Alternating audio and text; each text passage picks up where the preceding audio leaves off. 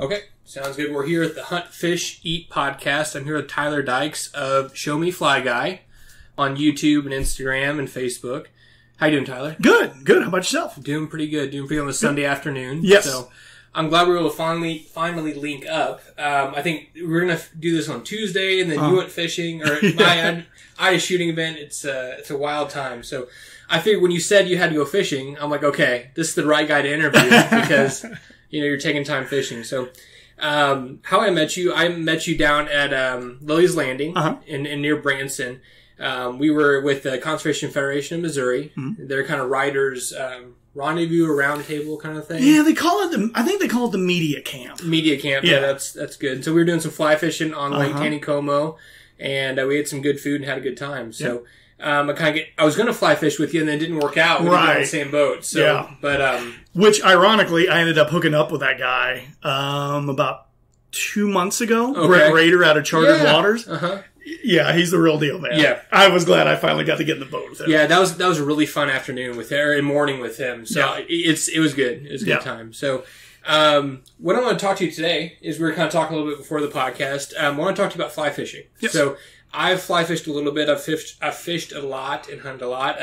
You're kind of fly fishing expert in my opinion. Well, thank you. That is flattering. But before we get into that, I want to talk about you. So I know you're a teacher, right? Yes. Kind of go into that a little bit. So I teach. This is my 19th year teaching, and definitely the weirdest year teaching. Absolutely. But 19th year. I have always taught middle school, 6th, 7th, 8th, something like that. Mm-hmm. And right now I teach 8th grade science. And I actually have a middle school fly fishing club too. Oh, that is awesome. Yeah, it worked out pretty cool. I started talking to my students about it one year, and there was a few students that said, hey, can we just stay after school one day and you show us some things? And luckily one of those kids that wanted to learn was the son of the principal. Gotcha. So that really got my foot in the door for making this like a real program. And that was almost 10 years ago. And we've got a set of 20 fly rods, 20 fly tying stations. We go on 6 fishing trips. But I think we might be the only middle school fly fishing club in the state. That's pretty incredible. So I know that fishing in general has increased as a sport in high school, as has shooting. I make the joke now is if I was 16 and you told me that I could get a scholarship to college to shoot, I would have done a lot better in school, And I'm sure it's the same with fishing, man. Absolutely. That's really cool. So, is as much of that transitioning into high school? Are you seeing fly fishing happening in high school, or is it still just kind of the bass circuit? It's really just the bass circuit. Okay. And more predominantly down in southern Missouri, but it's not really transitioning much to high school yet. But I'll tell you what, after everybody has seemed to get more outdoors with the whole the whole pandemic and everything, I could see this maybe growing in popularity and really maybe grabbing a foothold. It's just in northern Missouri or northwest Missouri, it's just not the greatest place to get a foothold on fly fishing. It's not. There's not a lot of mountain streams stocked with trout up here near Kansas City. No. But I did want to mention, it's worth stone's throw from Rogers Sporting Goods. Yeah. I think I could probably hit it with a rock. And mentioned that. So if you gave me 10 throws, I could too. Right. Well, it's incredible. You kind of talked about the outdoors thing happening right now. I've seen this across the board. This spring, fishing gear is sold out, hunting gear is sold out, ammunition sold out, which as an avid outdoorsman kind of sucks, but as someone who likes the industry, I'm very encouraged. Yes. So have you seen that with fly fishing a little bit? Yes. Not as much, but it's kind of hard to gauge because you just don't see it, everywhere. You don't go to Walmart and pick up a fly rod. Yeah. But I've seen, places are running low on tying materials and there's not as many combos as there used to be. And I was at Rainbow Fly Shop in Independence about a week ago, and they didn't have very many rods in stock. And I know they're doing pretty good business right now. So I think it's just kind of hard to keep up with demand. Which, you're right. When I go in somewhere, I want to find what I'm looking for, but at the same time, that's a lump that I'll take if that means more people are doing it. I'm 100% the same way. You know, I like to complain because I'll wait till the last minute to buy dove decoys, but you know, it's good because it means a lot of people are out there. Yeah. And I was actually we've got a family farm about an hour away from here. It's on the border of Ray and Carroll County. And we woke up Saturday morning.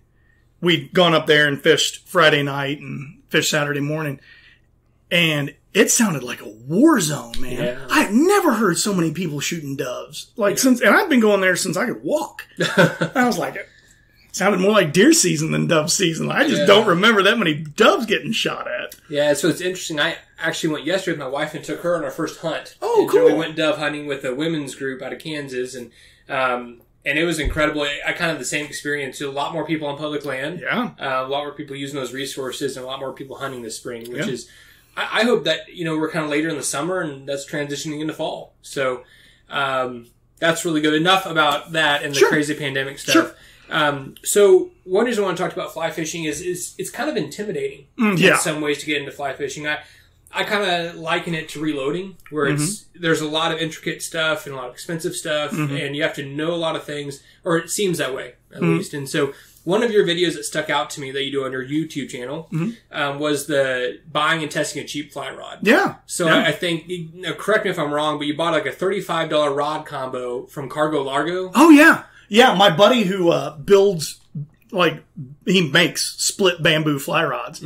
He'll always jump on a deal like this, too, and he called me up, and he's like, man, they got a $45 combo at Cargo Largo, and he bought 4 of them. Yep. I bought, 3.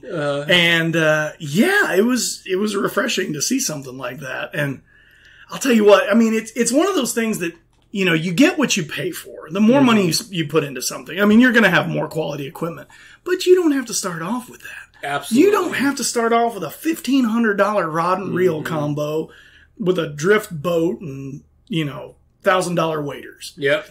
Start off with something, you know, Rainbow Fly Shop sells used rods and reels. Okay. Yeah. You know, you can get a combo for, you know, $100, $150, and a lot of those come with everything. Your backing, your fly line, your leader, a case. You know, a lot of them have, sometimes you can even get boxes with them for flies. But yes, to your point, it is intimidating because it's just so different than anything that most fishermen or people that haven't fished are used to. Yeah, absolutely. You know, you're not slinging a bobber and a sinker and putting a worm on a hook, and that's what people are used to. So anytime you get something that people aren't used to, it is intimidating because it's just the unknown and it's so different.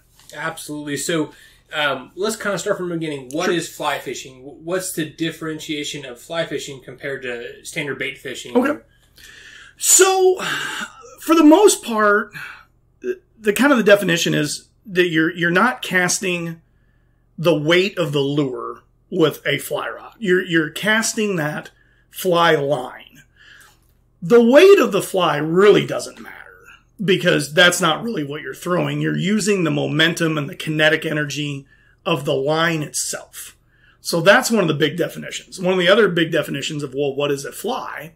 A fly is something that's handmade, and the lines have kind of become a little bit blurred over the last few years about, well, does it have to be natural materials? Does it have to be synthetic materials? Synthetic materials are becoming more and more popular all the time.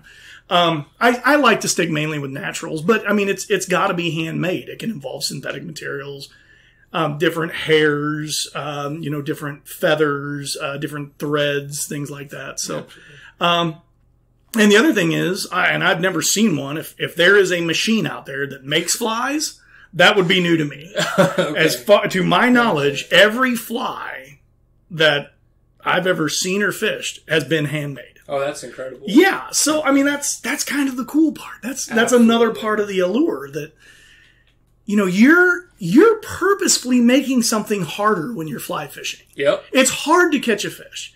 I would venture to say it's harder to catch a fish on a fly, but that's the rewarding part. Absolutely. And it's hard to catch a fish on a fly. It's harder to catch one on a fly that you've tied. But that's what makes it feel so good. Yeah. It's a little bit, it means a little bit more than, hey, I put a worm on a hook. Mm-hmm. It just carries a little deeper meaning to it. Absolutely. Well, and like we talked about earlier, I like to hunt and fish. Sure. And I like to cook that stuff. And, yes. So it could be very easy. I can go to Walmart and buy steaks. I can go to Walmart and buy fish. But part of what I love about fishing and hunting is, I got the lure and threw it in there and caused, tricked the fish into biting it. And that's why I'm eating tonight. And it's kind of the same thing with that fly, that next level of I tied this, and I guess this color, string or whatever would make it, want to eat it. So that's one thing I like about fly fishing. Absolutely. And so thank you for bringing that out. Oh, that's all right. So some barriers to entry to fly fishing. Mm-hmm. So cost, we've talked about that. So, like you're saying, there's a lot of options out there. If you look around, you don't have to start out with $5,000 worth of equipment to be an effective fly fisherman. No. You start with pretty, $100, $150 rod, drill combo, some rubber boots, a lot of the stuff you already have. So we kind of talked about that. Now the next one is a lot of the fly fishermen get the stigma of being stuck up. Now you're not stuck up, man. Well, I try not to be. No. So, yeah, that's definitely, it's a stigma. And whether it's deserved or not, that's just kind of the way it is. Yep. But I can almost guarantee you, if you go anywhere and you ask any fly fisherman, they're going to help you out. Yep. I mean, I don't know why that is the way it is. Maybe it's because, some of the equipment is expensive and you just associate that with being, stuck up or snooty or whatever. Yep. Mm-hmm. But I'll tell you what, you go down to Bennett Springs or Lake Taneycomo or anywhere and you go ask a fly fisherman, hey, what are you doing? Or, hey, what are you catching them on? Mm-hmm. I can almost guarantee you they're going to help. Yeah. Because I think a lot of us recognize the stigma and we're trying to break it. Absolutely. Absolutely. So that's awesome that you kind of mentioned. I wanted to talk about it. It's not a big thing, but, well, it is. Yeah. And that's one of the intimidating things too, because if you don't get taught by someone how to fly fish that already knows how to fly fish, it's a hard skill to pick up on your own. Yep. And it's hard to approach a stranger and say, hey, can you show me how to do this?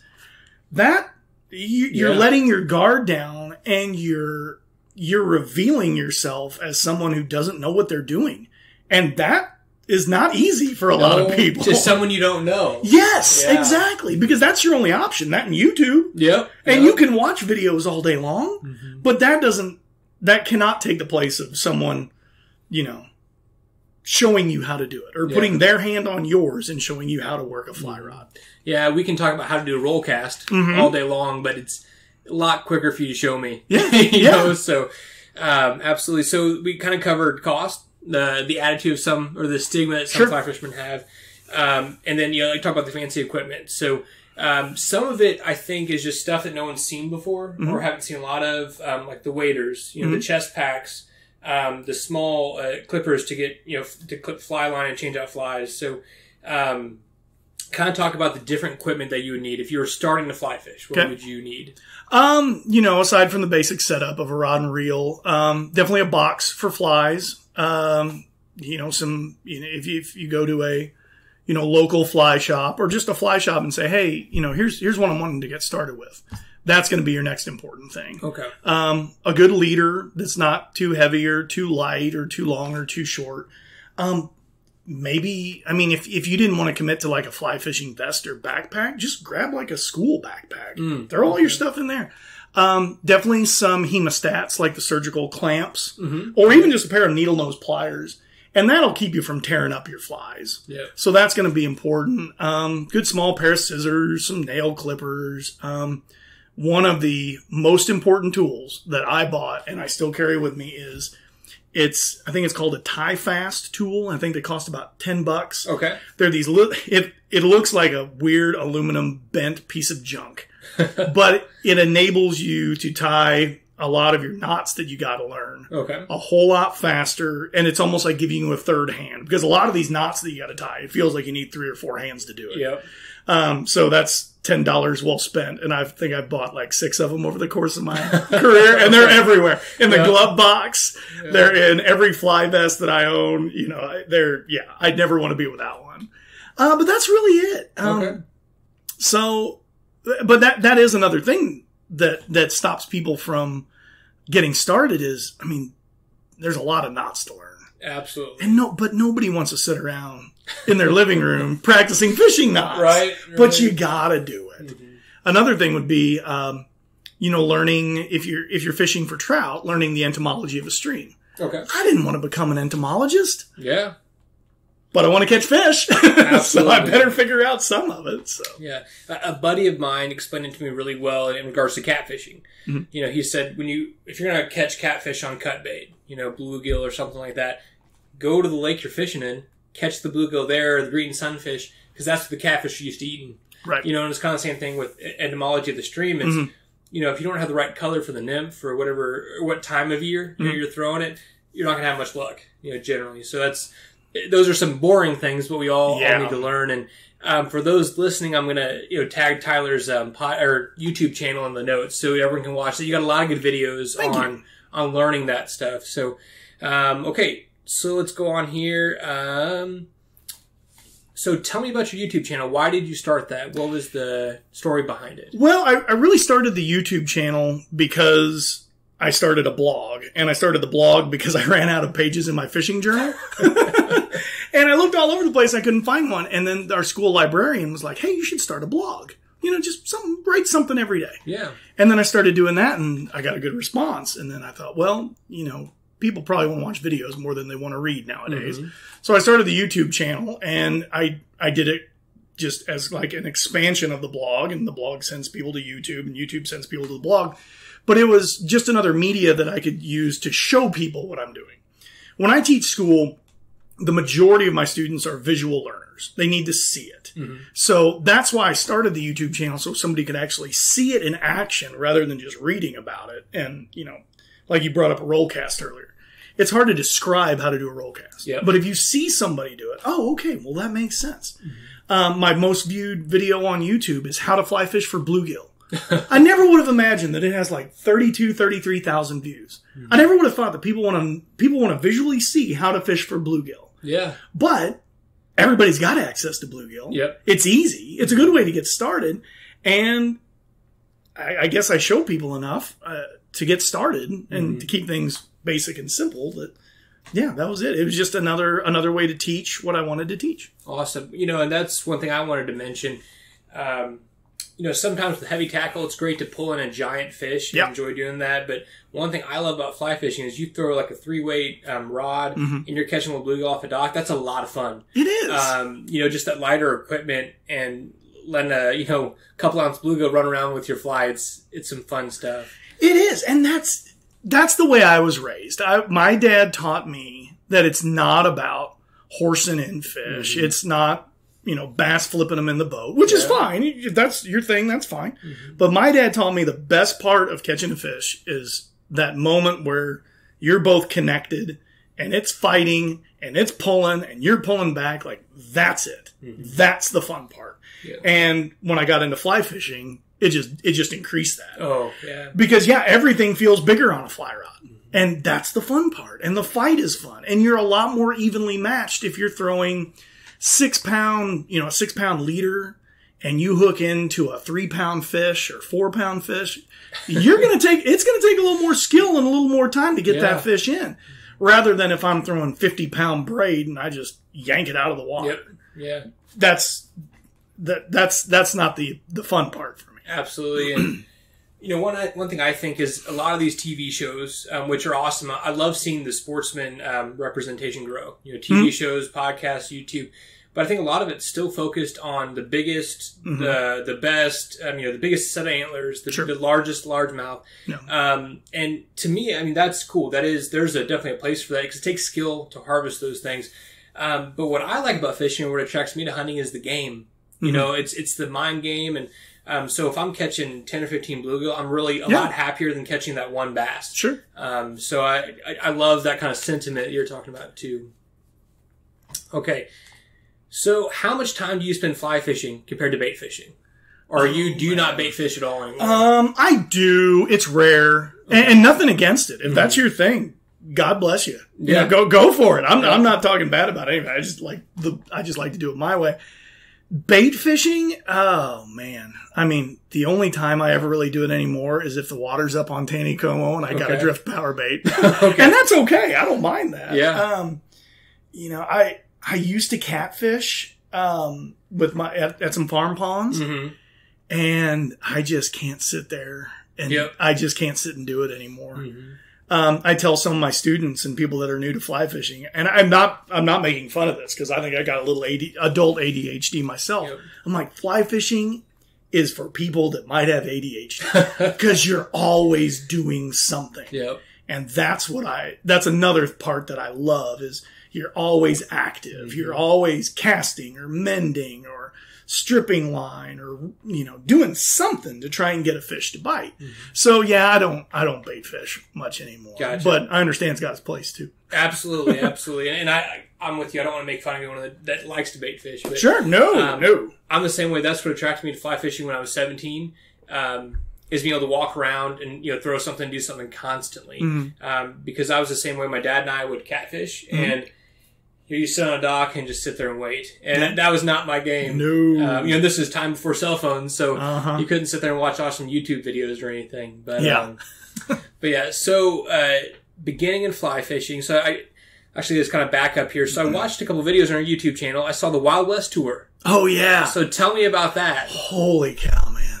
Oh, my gosh. That was the most amazing fly fishing I've ever had. And I love Missouri. But when we were out in Wyoming, it was just different. We went out on 2 guided trips. We fished the Snake River outside of Jackson Hole, Wyoming, and we were throwing these great big foam stone flies for cutthroat trout that were only native to that river. Okay. If you catch fine spotted cutthroats, well, they originated from this place. So it's the only place that you can catch native fine spotted cutthroat. Which was awesome. So that was cool. We never caught anything huge. I caught one that was above average, but nothing monstrous. But it was still, you know, it was awesome. You're in a drift boat and the guide's telling you, throw there, do this. The other place we went was we stayed at a place called Cowboy Drifters, and they also set up our guides. And they took us to a place called the Miracle Mile of the North Platte. Okay. And we drove for, I think, 20 miles on gravel. Like, there was literally an open range sign. Oh, wow. Like, I was like, this is still a thing? I didn't think we did this anymore. But we get out there, and I can probably count on 2 hands how many trout that I've landed on a fly rod that were 20 inches or longer. Okay. I boated 4 of those before lunch on this trip. It was insane, man. It was like fishing in Jurassic Park. We were running 3 fly setups, and I mean, the fish were just huge. We were catching mainly rainbows. I caught one wild cutbow, which was a cutthroat rainbow hybrid. Okay. And it was natural. Our guy was like, no, we don't stock those. And then I saw on Instagram not too long ago, they're catching kokanee salmon out of there now. Oh, wow. The big red ones with the green heads and the lower jaws that grow all the big nasty teeth on them. And they're running up the North Platte now. And it was the single best day of fly fishing I've ever had. That's really cool to hear. My girlfriend caught a 24-inch 6-pound rainbow. Oh, wow. And it was also kind of funny. We were throwing 10-foot 5 weights. Okay. I'm like, I've never seen a 10-foot 5 weight. And we were fishing 8-pound leader. I was like, 8 pounds? Like, where I come from, you're not going to catch anything with 8-pound leader for trout.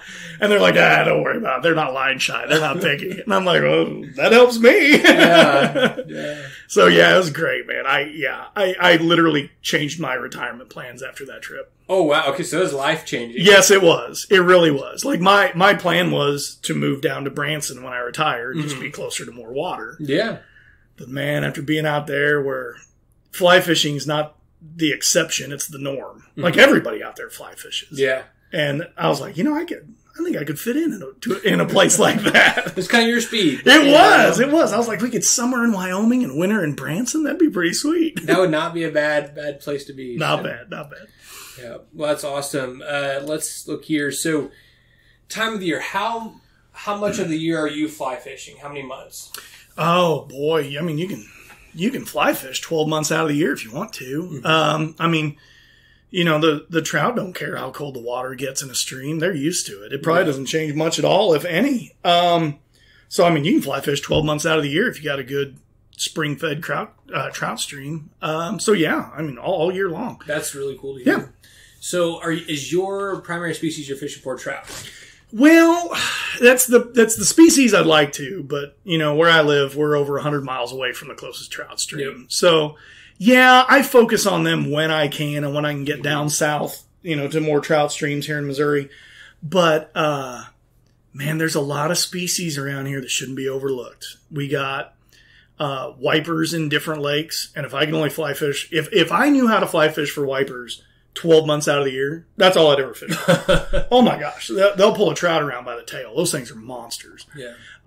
But there's good fly fishing for largemouth, and people overlook that. There's, if you got a good bluegill pond and you're catching 8-inch bluegill, that's a solid place to go. Yeah. But obviously those places are a little more temperamental than a trout stream. So. Absolutely. So, yeah, I just wanted to mention that. I said I wanted to make fly fishing as attractive as possible to bait fishermen and guys that never fished before. And I think if you can start with a species that they can just walk into their lake and fish for, I think that's critical. So that's why I wanted to mention it. Absolutely. I mean, you can go to your homeowner association pond and have a heck of a day with a fly rod. Yeah. So let's talk about, as I walked in, you gave me the factory tour of the fly tying operation here. So tell me about your website. What's your website? Okay. So my blog is showmeflyguy.blogspot.com, and that just kind of drives everything. Okay. My Etsy store is just showmeflyguy. I forget here it is. Etsy.com/shop/the-showmeflyguy. Okay. And that's something that I've probably been doing for a little over a year. I don't have a huge inventory because I'm not going to sell flies for fly fishermen. I'm going to sell flies that work, that I've had personal experience with. Yeah. I'm not going to tie some flies up that I don't have an experience with and I don't have a lot of faith in. So you'll probably notice if you go to the site that, wow, this guy, he only sells about a dozen patterns. Well, that's because those are the dozen patterns that I've tried and they're proven and I believe in them and I fish them. There's an exception here and there. If somebody wants to make a custom order and they're like, hey, can you tie this up for me? Or, hey, I saw this. Yeah, I'll tie that up for you. But I'm not just going to put flies that I don't believe in out there for people to buy. Yeah. Because I don't want them to buy them and think, well, this thing doesn't work. And then they think, well, this guy sold me some worthless flies and they never come back and they go badmouth me and say, well, don't buy from this guy. This stuff's worthless. So, yeah, I mean, that's it. It's small batch. I mean, usually I don't have much more than like a dozen or so in stock because I don't want to sit there and crank them out as fast as I can because you're going to lose quality and they're not going to look like what you want them to look like. And I like that that idea of, like you said, your personal experience, your personal opinion driving the fly patterns and what you're tying. So, that's one thing I really do like about a smaller fly shop, and I'm sure that people could call you or email you and you get your opinion on what they want to do. Okay. Yeah, I've had people do that. They've contacted me. There's a fly that I sell called a near deer. Okay. And I look at it and I just shake my head and I'm like, are you serious? I don't care much for this fly, but you do. It's what you want, not what I want. Yeah, absolutely. So, talk about tie flying. So that's kind of intimidating as well. Like I said, you have to have a jig, a little vise, and a lot of little tools. Yep. So talk about the bait, kind of explain what tying fly is or how that starts and go on from there. Okay, so you got to have a vise, and a vise is like your third hand, or a vise like what you'd have on like a woodworking bench. It's just going to hold that hook, and you don't need to start with anything too expensive. You can get a $10 or $15 vise. You're going to need some hooks. You're going to need some thread. And the thread is going to be what actually attaches everything to the fly. The thread is probably the most critical thing. And then from there, you're just going to start attaching materials like rabbit hair, deer hair, yarn called chenille. Us fishermen, or fly fishermen, I always got to call it something different than what it is. Yeah. Maybe that's why we get the snooty reputation. It's not a bobber, it's a strike indicator. Yeah. So you just start off with some basic materials, and there's some easy flies to learn. That's one material. That's it. There's some easier, or there's some little harder ones that are 2 materials. There's some that are 3 materials. There's some that are a dozen materials. I know a guy that I think he ties for Ozark Mountain Fly Company, Ozark Mountain something, and he ties a crawdad that is just killer. But he says it takes him like 15, 20 minutes on each one, and each one has about a dozen materials. Wow. But by golly, that thing looks like a crawdad. Yeah. And it's good. But yeah, it is intimidating because, everything's foreign and unknown. But I've noticed in my fly fishing club, I get so many people that are more interested in tying flies than actually fishing them. It's the art and the creativity, but it's like cooking, where if you just read the directions and follow it step by step, you should produce a fine product. But there's also some leeway in there for, what if I did this? What if I did that? What would that look like? What would that do? So it's a little, I would say fly fishing is a lot of science and a little bit of art, and fly tying is a little bit of both. Okay. What are you trying to imitate, and how can you do that? So yeah, it is a little intimidating, but for anybody new to it, your best friend is YouTube. Yep. There are some outstanding YouTube channels out there for fly fishing. One of the best ones I've ever seen is Fly Fishing the Ozarks with Brian Wise. Okay. That guy is phenomenal. That guy, and he makes short videos that are kind of sped up, but you can click through it and pause and things. But you watch that and you'll think, yeah, I could do that. Yeah. You're going a little faster than me, but I think I could do the same thing. There's probably a couple more knots to learn, fly tying as opposed to just fly fishing. There's really not. Okay. There's only one. And that comes at the end, and that's the tough one. That's one, if you got like a special tool, like a whip finishing tool. Yeah. But as far as knots, yeah, there's only one at the end for the most part, and that's about it. Gotcha. That's less intimidating. Ironically. Oh, yeah. A lot less intimidating, yeah. Less knots is good. Less knots are better, yes. It's awesome. So we talked a little bit about, the cost of stuff. Do you want to talk about that rod and reel you bought from Cargo Largo? Sure. Kind of go into that. And like I said, it was an incredible deal. And talk about what happened when you fished it, what came with it, and all that. Man, I was shocked. I was all ready for, this is going to be a backup rod. I'll throw it in the truck. If it bangs around, whatever. I don't have a lot of money in it. If a guy you don't like comes fly fishing, you can give him that one. This is yours, buddy. Yeah. Me and my expensive one will be over here. But yeah, so I went and buy it, and I look at it. I'm looking at it, and I think, this is pretty well put together. This isn't bad. And it was from a company called Max Catch. Okay. And I'd never heard of them. So I didn't know much about their reputation. All I knew was it was a 3 to 4 weight. And I didn't own a 3 weight. I own a 4 weight. But I thought, well, this might be a little bit more fun, like for trout and bluegill, and put a little more bend in your rod and make the fight a little more evenly matched. Yeah. And I just couldn't believe how that rod cast and how it worked. And it was dumbfounding to me. I just couldn't believe, I just stumbled on this. I will tell you, the reel's a piece of junk. It rubs on itself, about that time you get down to the 6 o'clock, and then it kind of clicks forward. The reel's not great. But yeah, it was just astonishing to me that, something that felt so good in my hands was so inexpensive. And to go along with that, I've heard stories about Cabela's brand rods that if you do a blind test with those against rods that are twice as much, people can't tell the difference and sometimes favor the Cabela's rods. Okay. So, there are deals out there. Yeah. There are things that you can do and things that you can pick up for a little bit of money and kind of get lucky sometimes. Yeah. Well, and I think the big thing, too, is it gets you on the water. Yes. It gets you out there putting a line or a fly in the water, and that's cool. And, if you think about that deal, because I watched that video, and I was sitting there going, okay, the rod alone, if you just got the rod for $45, that's a deal. Yeah. If you just got that much line and backing, the little box the flies came in, I was like, man, if I was at a garage sale, I'll take a couple, so I think that was a really, really cool deal to see. So. Yeah, that was a $15 fly box with some flies in it. Yeah. And I'll probably never use the flies, but I was like, this is paying for itself really quickly. Yeah. So it starts to make sense. Yep. So let's go here. So let's talk about if a guy has never fly fished before, what are 3 tips you're going to give him to start out? 3 tips for somebody who's never fly fished. You don't need a lot of muscle. Okay. I have noticed in teaching middle school kids how to fly fish, and I don't even know how many by now, is that normally the guys want to really put a lot of muscle and strength into a rod, and it's not that. It's not the strength. It's the timing and it's the finesse.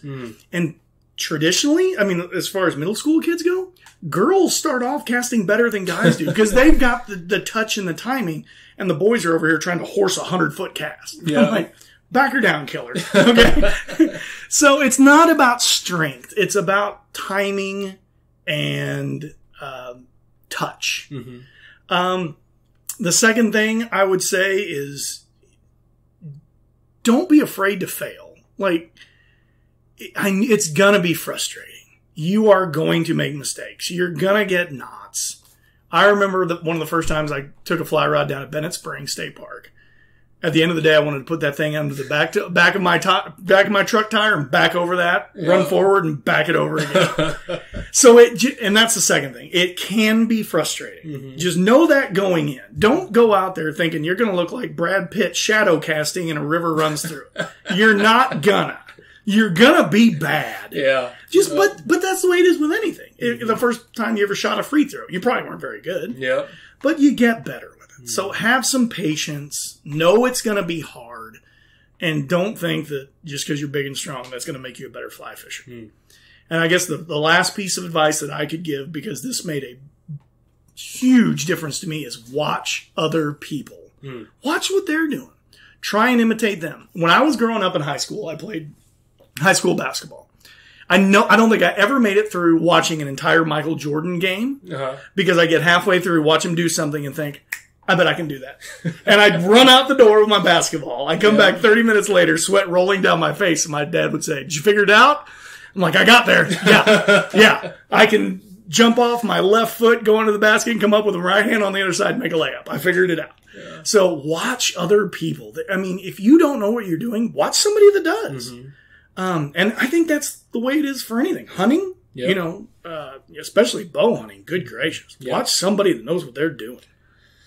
Absolutely. I'd agree with that. And, when I talk to people that hunt, you usually get into gun hunting, either as a kid or it's a lot easier to kind of grab a rifle and go hunting. And then they like it and they get into bow hunting, and it's kind of like fly fishing. It's that, that's like the door to addiction. Yes, that's exactly what it is. Where you suck at it and it's hard but it's so much rewarding and so much fun. So, I can remember so many more fish that I caught on a fly rod than I can, like a spinning rod. Absolutely. And I can only imagine that if I shot a deer with a bow, I would remember that so much more vividly than anything I shot with a rifle at 175 yards. Yeah. The first deer I shot with a bow was a doe. Yeah. And that was one of the hardest deer I've ever had to kill.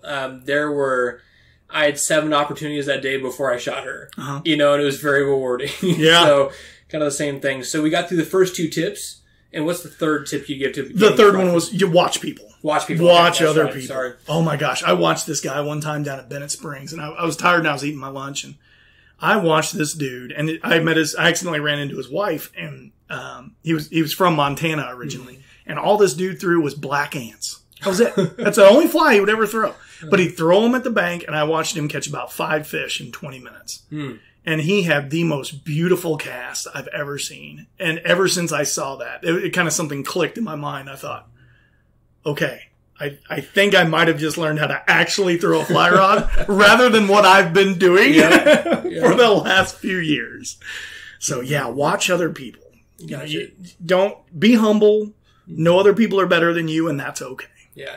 And I do want to encourage, we did talk about earlier, go down to Bennett Springs. Go down to some of these really good Missouri streamways that we have. Yes. And there's a lot of people there, a lot of resources. And one thing I did when I first started fly fishing, my wife is very gracious. On our honeymoon, we went on a guided fly fish trip down Taneycomo. Oh, nice. So, the guide was great. His name was Stan Thompson. The entire time, I'm just talking his ear off, asking him questions. Yeah. So why are we throwing here? What part of the river are you looking at? And I picked up a lot of knowledge, that day, and it's a little bit pricey, but I think if you can ask somebody or if you have the ability to go with a guide, just spending one day with them or 1 or 2 times, you're going to learn a lot.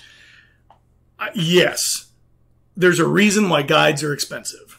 And it's because they're worth it. Absolutely. Now, obviously, I'm on a teacher's salary. I don't have thousands and thousands of dollars to toss around. But by golly, if I ever go to a new body of water ever again, I will hire a guide. I'll save up more money because when we were out west, we went to Yellowstone and didn't hire a guide. Got skunked. Yep. Like, that was my humbling experience. It knocked me down a few rungs and made me think, okay, I don't know as much as I thought I did. Yep. So, put your ego in check.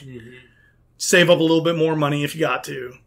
And yes, hire a guide. Because nobody knows that water better than that guide. And you don't know anything about that water. Right. And that's okay. Like, be okay with that. Yeah. Admit that. Like, I don't know anything about this river. Yeah. And that's all right. No, that's a really good perspective to have. And what I've done is, when we talk about expense for a guide, and they can be as cheap as $150, $200 for a day or half a day. Sure. And what I've done is when you go to New Body Water, hire that guide and talk to him, ask a couple questions. And one question I always ask is, hey, I don't want to step on your toes, but if you were here for 2 or 3 days, where would you send me? Or where would you think would be a good place to fish? And most guides I've talked to are very, very open about that, especially if you kind of start with, hey, I don't want to come in here and see you tomorrow, trying to catch flies behind you. But, and you think about it, if you take a trip, out west, you're spending a couple grand probably. Sure. Spending a couple extra $100 for a guide to make the trip, I think that's definitely worth it. So yes, because think about how disappointing would you be if you went to a river that you were so excited to fish and you got skunked because you didn't know what they were biting on or where they were, didn't have the boat. Yep. Like that'd be disappointing. And that make you not want to do it again. Absolutely. And that's not what we want to feel. No. When the first night that we were outside of Casper, I thought, well, I'm a fly fisherman. I know what I'm doing. I've been doing this for almost 20 years. I went out, saw some fish, didn't catch a single one. We went out with a guide. Like I said, I boated 4 rainbows that were 20 inches or longer by lunch. Like I said, they are worth it. You're paying for that knowledge and all that time. The knowledge, the boat, everything. I mean, shoot, you could rent a boat and still go out and get skunked. Yep. So talking about boats. Yeah. You when we came in the house, you want to tell me a little bit about your recent boating decisions. Yeah. So it's funny. One of the first things that people want to ask is, can you fly fish out of a boat? Absolutely, you can fly fish out of a boat. Yes, please do.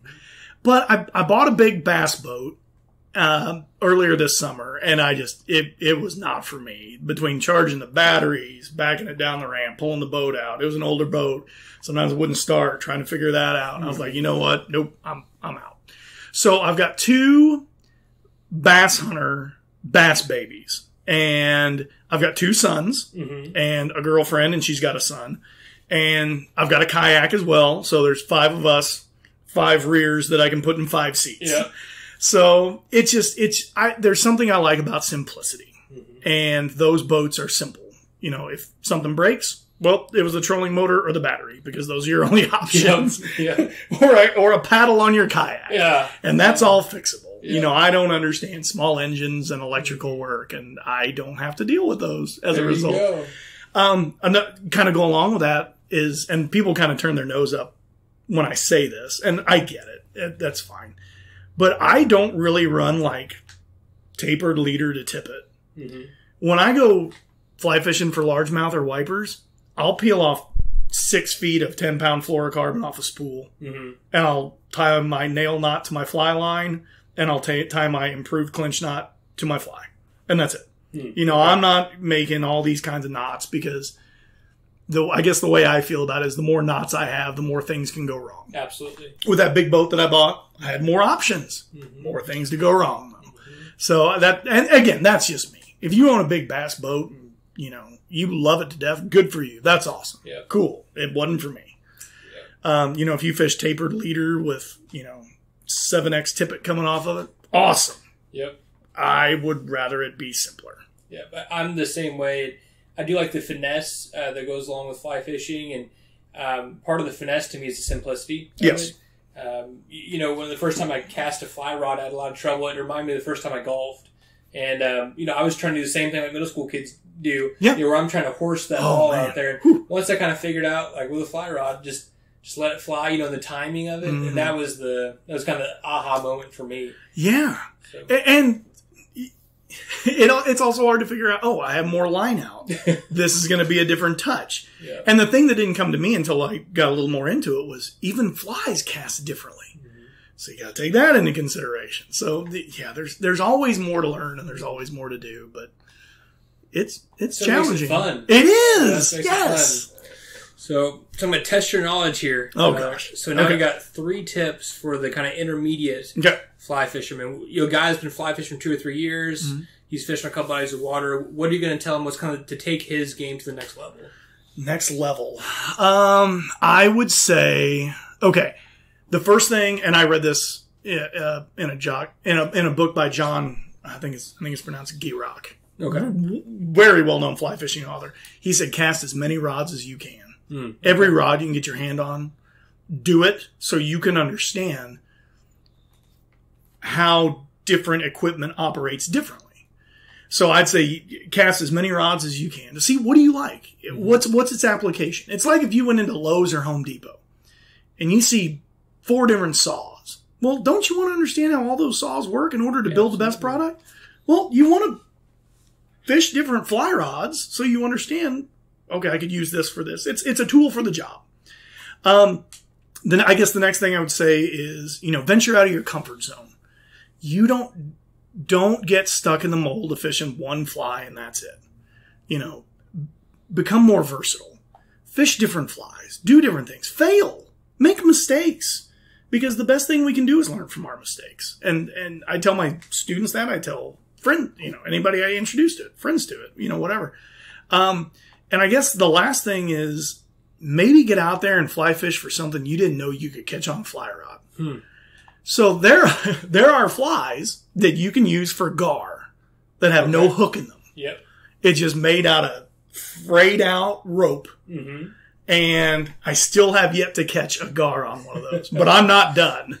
You're still trying. So get out of your comfort zone. Mm-hmm. Like, don't be satisfied that you can fish one fly at Roaring River State Park and catch fish. Yep. In the morning. Figure out a way to catch them all day. Yep. So, in all different bodies of water. Yes. Yeah. One of the hardest fish I've ever fished for is carp.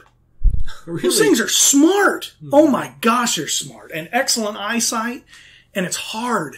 And I've thrown 1,000 different flies at them. And I've found a few that I've caught them on.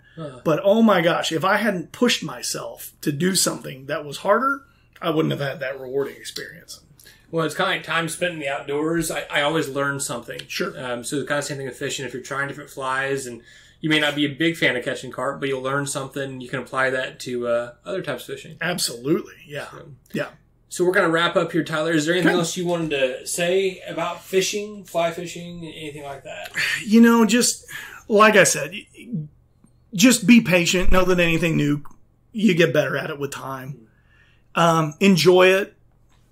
It's not always about how many fish you land. Maybe just land one memorable fish. And that's great. Don't be a perfectionist. Don't go out there and think you got to catch 100 fish to have a good fly fishing trip. Yeah. Just it's important to be outdoors and appreciate, what you have right there in front of you. I think Al Pacino said it in Any Given Sunday. Life's the 6 inches in front of your face. Like, appreciate that. Because I can't remember who said it, but they said, when you're fly fishing, that's all you have to do. Because if your mind's off somewhere else, you're not going to catch anything. Yeah. Because you have got to be dialed in. And I think that's why people love fishing so much, especially fly fishing, because you've got to push out and close out everything else, every distraction around you to catch a fish. Mm-hmm. You can get down there and you can worry about your stock market portfolio all you want, your savings account and all that stuff, but you're not going to catch anything. You got to be dialed in and you got to focus. It's like, and with fly fishing, it's probably a hyper focus. Mm-hmm. And at the end of the day, when you come off the water, you think, those things that bothered me before I came down here to the water, they don't bother me as much anymore. They aren't that important. They're not. They were at the time, but it kind of puts things in perspective. That's cool. That's a good way to put it. So, Tyler, again, where can they find you? Okay. So, I'm on Facebook, YouTube. Just search the Show Me Fly Guy. The blog is showmeflyguy.blogspot.com. And then if you just search on Etsy, the Show Me Fly Guy, that's it. That'll take you to the flies that I sell. Sounds good. I hope some people buy some flies and That'd be great. You a little bit. That'd be great. And use your YouTube channel to gain some knowledge. And the YouTube channel is designed to teach people and little entertainment, little humor as well, because nobody wants to, watch a textbook being read to them. But and email me, showmeflyguy@gmail.com. I get questions all the time. I get, custom orders. I'm a teacher for a reason. Mm-hmm. I like to help people. I like to teach. So if I can help anybody or teach anybody, hey, I'm all for it. I love it, Tyler. So thanks for coming on with me. Thank you. And we'll talk to you later. All right. Sounds good.